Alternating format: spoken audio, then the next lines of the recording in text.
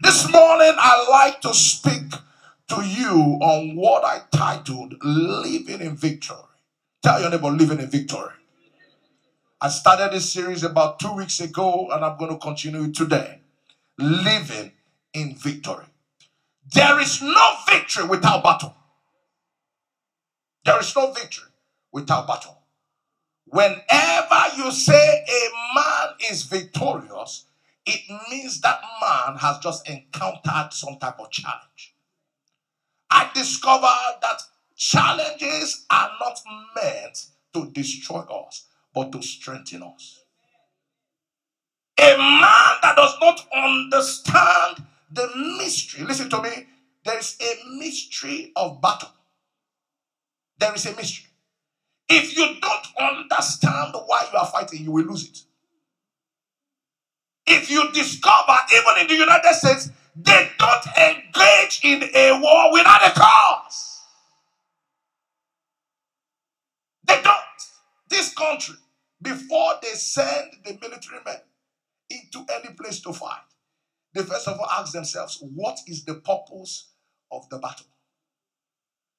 Now, when you understand the mystery of battle, it will give you more energy to fight well. I don't know whether you understand. Some of you, the reason why it seems like you have been engaged in a protracted battle and you don't even know the strategy to use it because you don't understand the reason why you are there. If you understand that something is challenging your faith to knock you out of the purpose of God, you will fight with all your strength because you know you don't want your purpose to be derailed. I don't know whether you understand what I'm saying. I have been born into a Christian home, and I know how my mom jealously guards her children because she understands that there is something unique that God wants to do. So if there is anybody that wants to tempt her son, even though the son does not know, my mom will fight. I don't know whether you understand. If the parents of Samson knew that Delilah was about to destroy their son, even if Samson does not know, they will fight Delilah. Ladies and gentlemen, whatever you tolerate can destroy you. I don't know whether you are hearing the sound of my voice this morning. I speak to everything that has been fighting you in 2015. Before the end of this year, they are coming down in the name of Jesus. You didn't hear me. I said I speak to every challenge. Whatever it is that is challenging your faith, whatever it is that is challenging your marriage, in the name of Jesus, I declare God will give you total victory today. If you believe it, let me hear your amen like thunder. Stay with me. Stay with me. Stay with me. When we talk about victory, I define victory as overcoming an enemy or an antagonist. The purpose of the enemy is to destroy. The Bible says Satan has come to steal, kill, and to destroy. John 10:10, Jesus said, I have come that you might have life and have it in abundance. What Satan cannot steal, he will kill. What he cannot kill, he will destroy. So hear me this morning. Many people are in one battle or the other. In fact, we are in a spiritual warfare. You've heard that so many times. If God will open your eyes to show you some battles that are facing you, ladies and gentlemen, many of you will not sleep at night. But I have good news for you. Psalm chapter 6. True God. Tell your neighbor, true God, true God. You didn't hear me. The Bible says, true God, we shall gain the victory. I want you to look for 3 people. Tell them, true God, I shall be victorious this year. Say like a minute, true God, I shall be victorious this year. I said, true God, I shall conquer this year. If you believe it, let me hear your amen this morning. When a man achieves mastery or success in a struggle or endeavor against all odds or difficulties, we say that man is victorious. Whenever something that's supposed to give you joy is not giving you joy, you are in a battle. Some of you under the sound of my voice, the child that's supposed to give you joy is giving you pain. You must fight the good fight of faith. Ladies and gentlemen, there are some battles you must fight. Are you hearing me? In Genesis chapter 3 verse 15, the Bible says that God said in his word, he said, I will put an enmity between your seed and the woman. He said, the son of the woman shall crush your head and you shall bruise his heel. God is the one that drew the battle line. Some people say they don't have enemies. You are living in ignorance. If the enemy can keep you in ignorance, he can make you impotent. How will a man marry a wife and you cannot get joy from the wife you married? There is something fundamentally wrong. How will a man get married to a woman and that marriage you are lonely? What is the purpose of marriage? God said it is not good for a man to be alone. Whenever something that is supposed to produce a good purpose is not giving you that purpose, you are in a battle. You must fight. This morning, I want you to arrange yourself like a believer and fight the good fight of faith. Every battle you face in 2015, it shall not continue in 2016. You didn't hear me. You didn't hear me. I said God will give you total victory. In your marriage, he will give you total victory. In your business, he will give you total victory. If you believe it, let me hear your amen like thunder.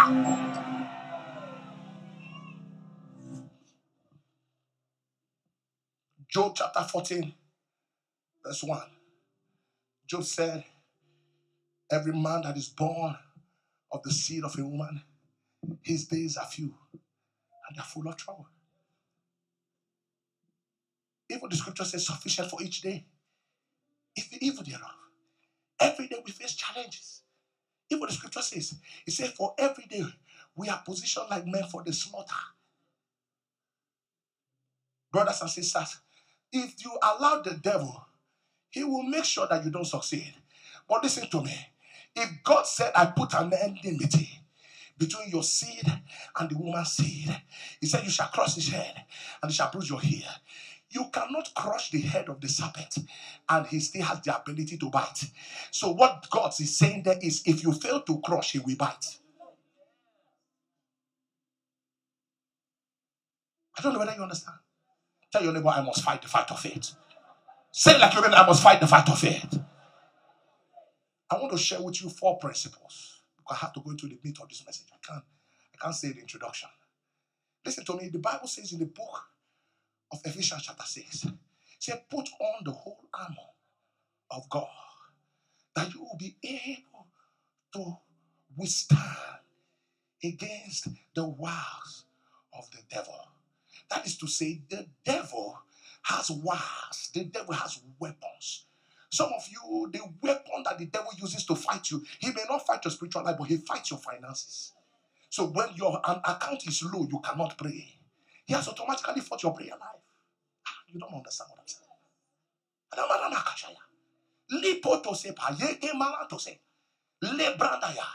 Some people, it just seems like the wife that they married, things are not going the way it's supposed to go. Their children are not doing well. God gave you that child. That child should do well. When that child is not doing well, the Bible says the blessings of God make it rich and added no sorrow. So when sorrow is added, it is not from God. You have to tell the devil, take your property back. I receive my. You are not in this service. You are not here this morning. I wish you would take back your blessing. I wish you would take back your miracle. I wish you would take back your marriage. I wish you would take back your job. I wish you would take back your health. Wherever you are, open your mouth and say, I take back. I take back in the name of Jesus.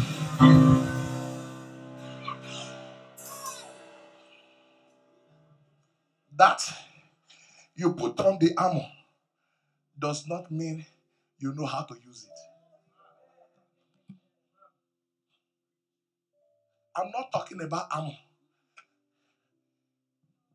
You must know how to use it. I started an introduction last time I spoke. I said, God does not rule the world by miracles. He rules the world by principles. There is a principle for every battle. Every battle, there are principles of engagement. If you engage outside of those principles, you will lose the war. Brothers and sisters, many people have these weapons, but they don't know how to use it. Have you ever been in a situation where you thought, God, if you will bless me with money, everything will be okay? And you got the money, and it still seems like some things are still not okay. That is to say, it is not about the blessing. You have to know how to work it. Saul gave David his weapons. David tried to move. David said, I can't move with this. Listen to me. Some of you are fighting with other people's weapon.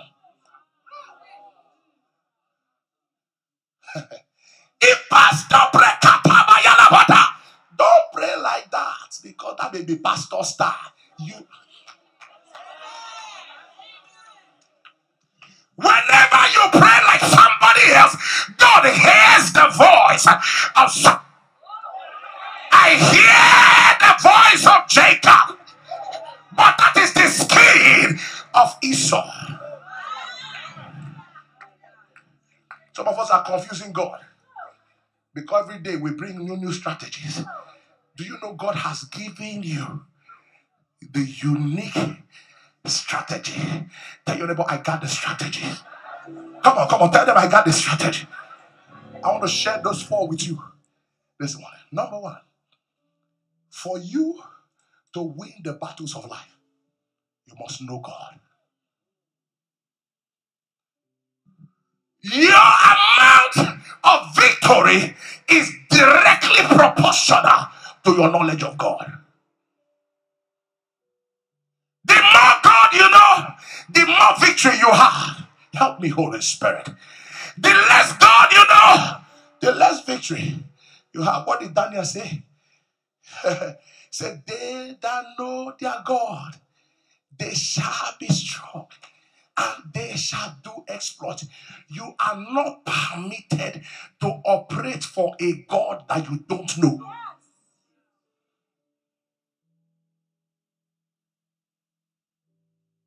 The more God you know, the more victory you win, the more battles you win. My prayer for you is from today, you shall know God. Tell your neighbor, I shall know God, I shall know God, I shall know God. Daniel 11:32, the Bible says, and such that do wickedly against the covenant shall he corrupt by flatteries. He said, but they that know their God, they shall be strong and they shall do exploits. Psalm 144 verse 1. David said, praise be to the Lord, my rock. David understood God at a dimension and knew God as rock. Why? Because he knew that each time Saul was coming after him, he will hide inside a rock. If you don't know how God is with you, you will not know how to win the battles of life. I don't know whether you understand. That knowledge of God, I'm talking about the revelational knowledge. The revelational knowledge. God must reveal himself to you. David said, he's the one that trains my hand for battle and my fist for war. Why would David say that? Because David was a man that fought battles all his life, but he never lost any. You know why? Because he knew God. I'm going to challenge you this morning under the sound of my voice. You must know this God. Because the more God you know, the more battles you win. Tell your neighbor, you must know this God. How can a man improve? You may say, Pastor, how do I know this God more? Number one, you must be born again. I told you that every victory starts with being born again. It starts with salvation. Any victory that you have that is devoid of salvation is a temporary enjoyment that will soon go bad. Because the greatest thing is eternal life. It's eternal life. Because the battle you are fighting That battle should enhance your chances of making it to heaven. I will come to that point. I discovered, let me make this one here now. Hear me. Pastor Bina, I discovered that when the Bible says fight the good fight of faith, it's not every fight that is a good fight.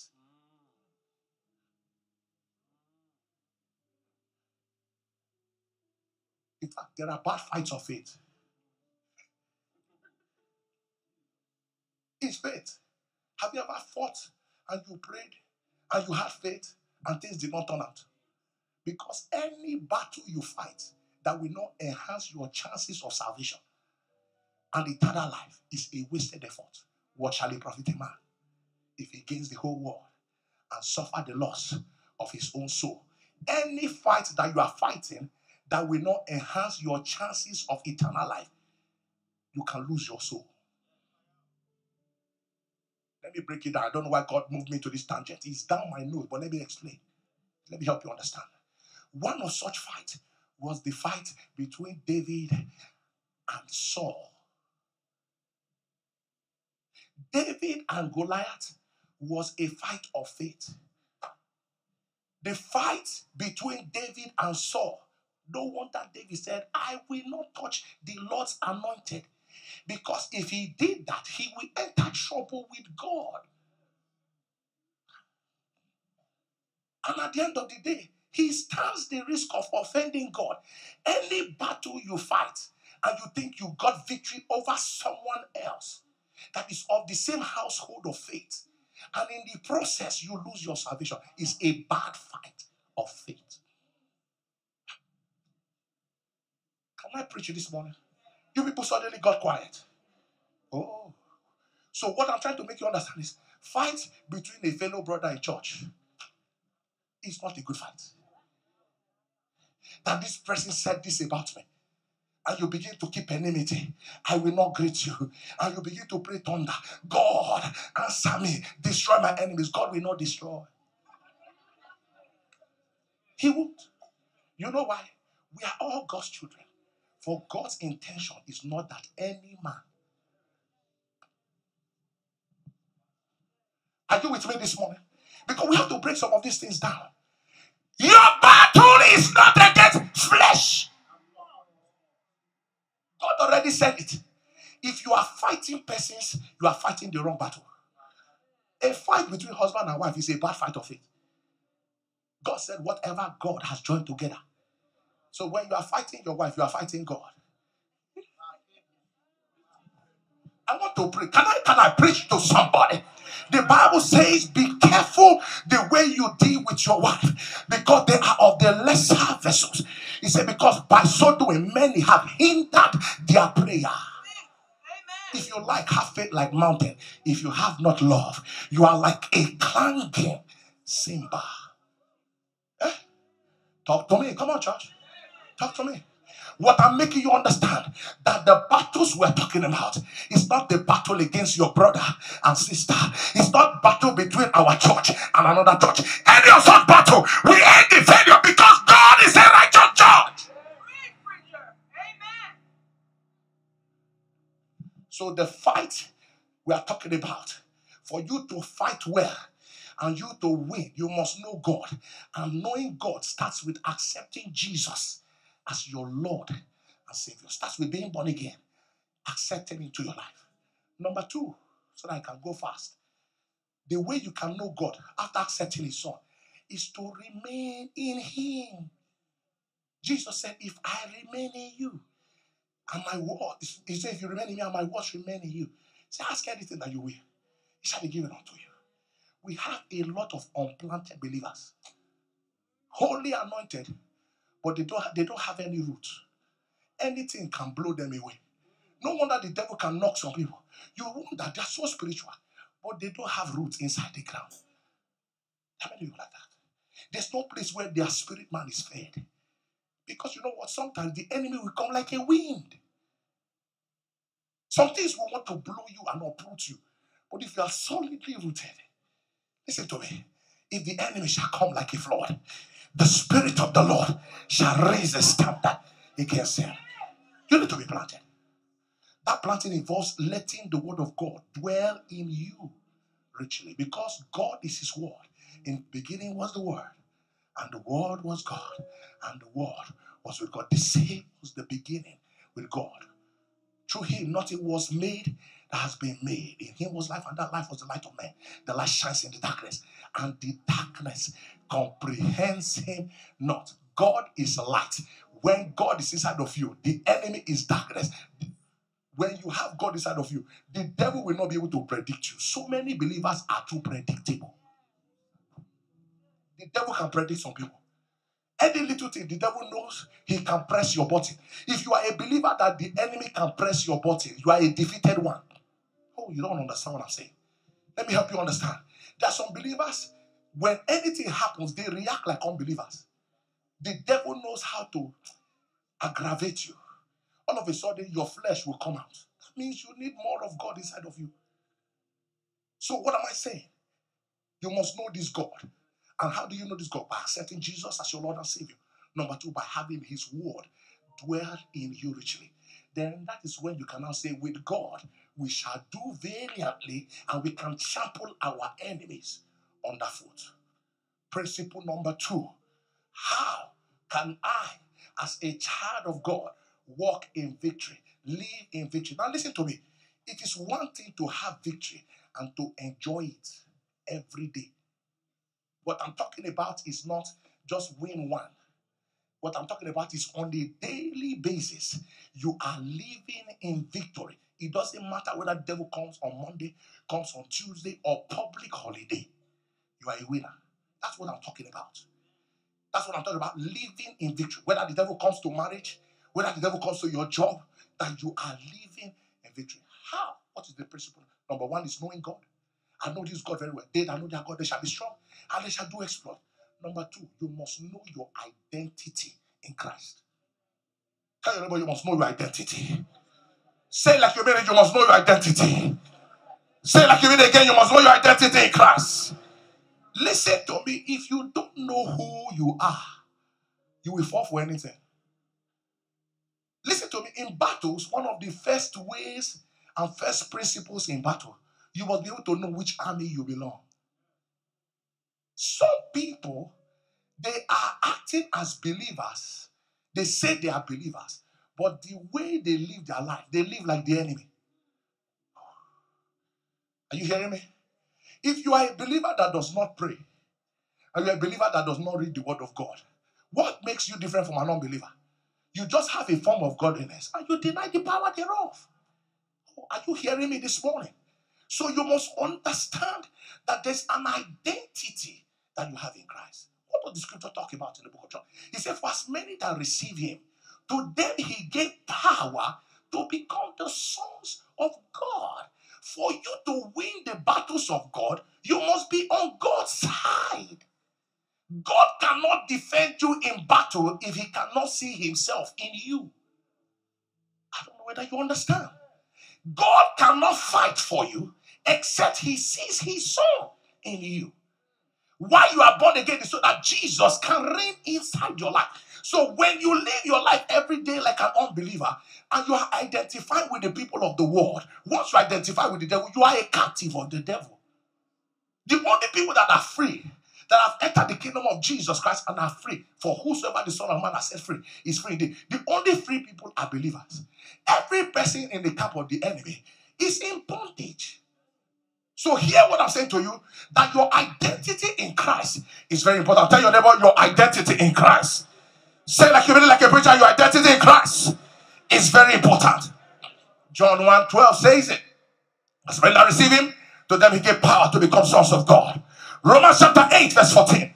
For all who are led by the Spirit of God, the Bible says these are the sons of God. You have not received a spirit of slavery leading to fear again, but you have received the spirit of adoption as sons, by which we cry, Abba, Father. Part of your identity also is that you are a son of God. Tell your neighbor, I'm a son of God.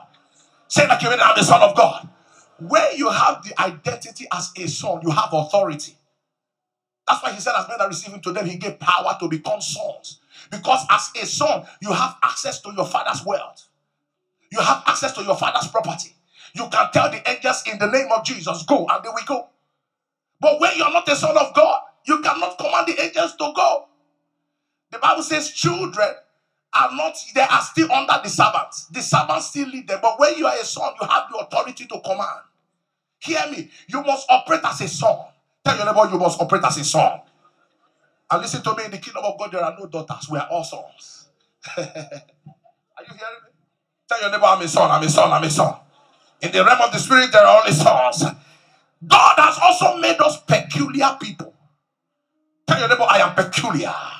First Peter chapter 2. You are a chosen race, a royal priesthood, a holy nation, a peculiar people, God's own possession. He said that you may proclaim the excellencies of God, to who has called you out of darkness into his marvelous. I like in James version that said God has made us a chosen generation, a royal priesthood. So when you are speaking as a priest. A priest, you can command things to happen and they begin to happen. A royalty, that the word of the king is power. Kings rule by decrees. So when you pray, you say, I decree and I declare in the name of Jesus, this situation must change. Because you understand that you are a royal priesthood. The devil has no other authority than to live. Your child is sick. You lay hands on your child. In the name of Jesus, receive healing. Receive healing because you know you are a royal priesthood. Tell your neighbor, I'm a royal priesthood. A peculiar people, a holy nation, called out of darkness into his marvelous light. What an identity do we have in Christ that we can use to walk in victory? We must be people of a sound mind. Listen to me, when your mind is deranged, you cannot function properly. When your mind is what? Let me tell you, a lot of people, they are spiritual giants, but they walk like spiritual puppets. The Bible talks about we knowing the free gifts that God has given to us by his spirit. If you don't know that you are a child of the king, you will walk like an ordinary man. When you know you are a child of the king, when you place a demand on something, you know you will receive it. I don't know whether you understand my point. The king, the child of a White House, the person that lives in the White House, the president of the United States of America, does not need to take permission from the Secret Service to go home. I don't know whether you understand. The child of President Obama does not need to take permission from Secret Service to talk to her father because she has access. Listen to me, you are a child of God. No, you don't need to take permission from anybody to talk to God. God, tell yourself, I'm a child of God. You're a child of God. You're a child of God. You're a child of God. And once you know that you're a child of God, you can claim some special privileges that belongs to you. God said we must be people of sound mind. 2 Timothy chapter 1, verse 6 to 7. He said, therefore I put this in remembrance of you, that thou stir up the gift of God which is put into you by the laying on of hands. He says, for God has not given you the spirit of fear, but he has given you the spirit of power, of love, and of a sound mind. You have a sound mind. You shouldn't be afraid. When you don't have a sound mind, when you apply for a job, you say, well, I don't know whether they will take me or they don't. Only God knows. I've said it in this place. You know, there's a way you would dress up if you want something. There was a day I was trying to buy a car from a dealership. I entered the place. Each time I entered, they look at me like this one is not serious. They just look at me like I'm not serious. So you know what God told me? God, listen to me. You must behave like the child of a king. A child of the king that behaves like an ordinary person will be treated like an ordinary person. That day God told me, dress up. I dressed up. He said, look good. Package yourself, spray some good cologne. You think I'm joking? I'm talking about living in victory. God said, go and wash that car.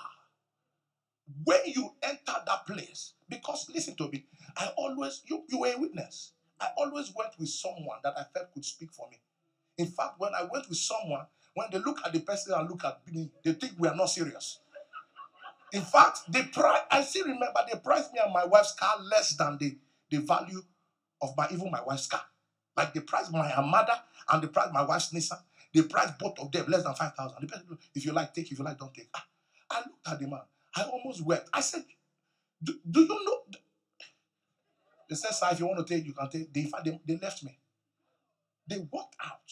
So God told me, the reason why you have not gotten an answer is because you don't know who you are. Listen to me. I know we keep reading Bible. Let me give you physical testimony. I entered that place. He says, pray. Don't even tell the person that went with you. Don't tell them you are going. You go by yourself. He told me, go online and go on this day. He said, I will commission somebody to be there for you. Hear what I'm telling you?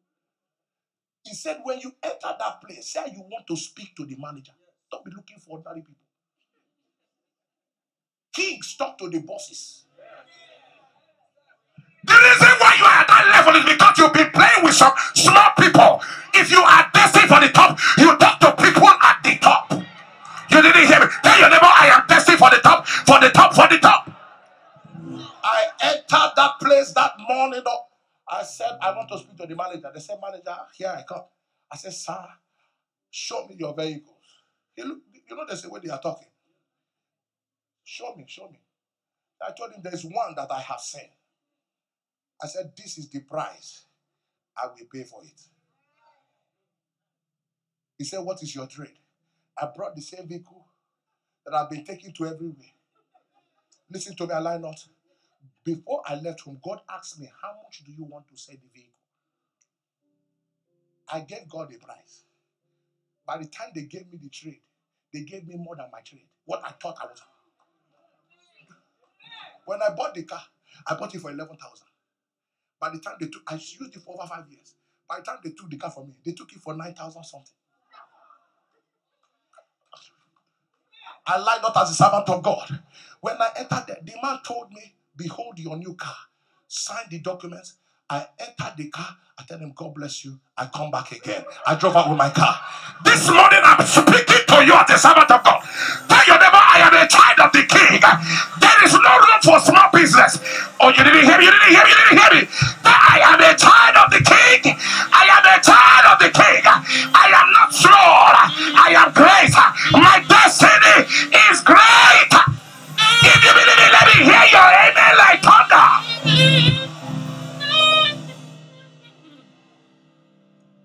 Listen, I'm telling you, I'm not telling you a joke. It happened to me. The house I live in, the same thing. I've been looking for small houses.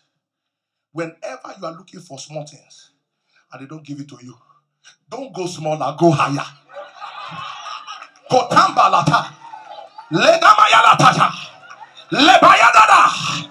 You didn't hear me, you didn't hear me. Lebayatata.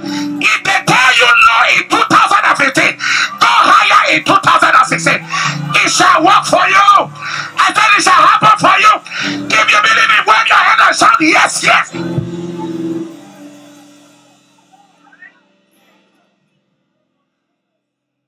Listen to me. This one I'm going to say it so that I can close. Sister Finance. So that we can dedicate your baby. I'm trying to preach this message, but God wants to address something today. Listen to this. By the time I close the service, if you are believing God for a last minute miracle, I want you to line up here. As the Lord liveth, 2015 will not swallow your breakthrough. Sir, God gave me a principle. Whenever you have talked to this lady and they say no, they think you are not worth it, look for an upgrade. This is a very prophetic word. Hear me. Some people marry low. I'm telling you. Anyone that comes, we will just go. So anyone that comes, you will just go.